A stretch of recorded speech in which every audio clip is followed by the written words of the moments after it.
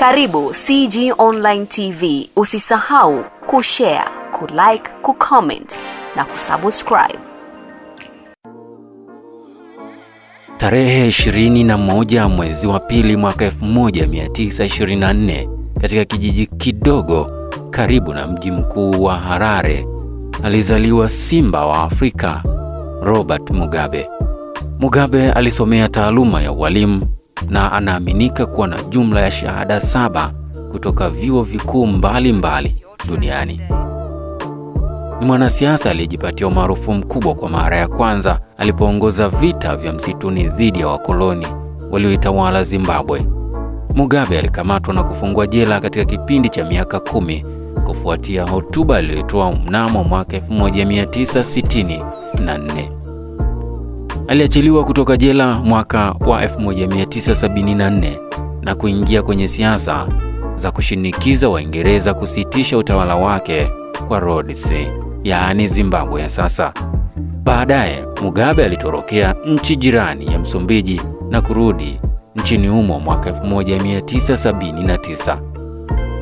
Na baada ya Zimbabwe kupata uhuru wake mwaka 1980, Mugabe alichukua nafasi ya waziri mkuu na kuendelea kuiongoza nchi hiyo chini ya chama tawala cha ZANU-PF. Katika miaka ya mwanzo ya uongozi wake, Mugabe alisifika kwa upanuzi wa miundombinu msingi na huduma za kijamii, zikiwemo hospitali na shule za nchi hiyo. Mugabe alichukua wadhifa wa urais mnamo mwaka 1987 baada ya nafasi ya waziri mkuu kuondolewa rasmi. Tangu wakati huo, ameshinda chaguzi mara nyingi licha ya kutajwa na wapinzani wake na waangalizi mbalimbali kama uliojawa na udanganyifu na usiokuwa wa haki na kweli.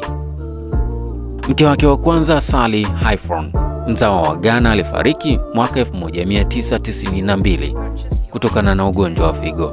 Mugabe alioa baadaye mkewe wa sasa, Grace Mugabe, mnamo mwaka 1996. Aidha, mwanasiasa huyo mkongwe alikosolewa sana na wapinzani wake kwa kile walichodai kwamba amekalia kiti hicho kwa muda mrefu. Kwa ujumla, Robert Mugabe ameitawala nchi hiyo kwa miaka 37 mpaka alipoondolewa katika mapinduzi yaliyofanywa na jeshi la nchi hiyo mwaka 2017. Hatimaye nyota hii na mwamba wa Afrika ambao unatajwa kwa miaka mingi kushiriki katika harakati za ukombozi wa Afrika na ni miongoni mwa viongozi wachache wanaotajwa kama vinara waliotamani kuiona Afrika moja ikiungana, mawazo yake yakiungana na kina Kaunda, Nyerere, Kwame Nkrumah, baba wa taifa hilo la Zimbabwe, Robert Mugabe. Nyota hii angavu hatimaye imefariki. Afrika imepoteza mmoja viongozi jasiri, shupavu, mwana majumui wa Afrika na aliyekataa ukoloni kwa vitendo. Haya ni maneno aliyoyasema Dr. John Pombe Magufuli, Rais wa Tanzania, wakati akipeperusha salamu zake za rambirambi, akisema amepokea kwa masikitiko makubwa taarifa za kifo cha rais mstaafu na baba wa taifa la Zimbabwe, Mzee Robert Mugabe. Katika taarifa yake, Dr. John Pombe Magufuli anasema Mungu aiweke roho yake mahali pema peponi. Amina.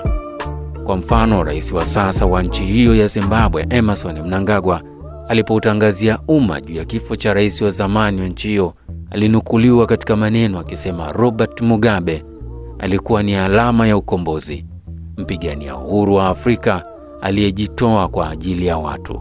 Mchango wake kwa taifa lao na ulimwengu mzima hautasahaulika.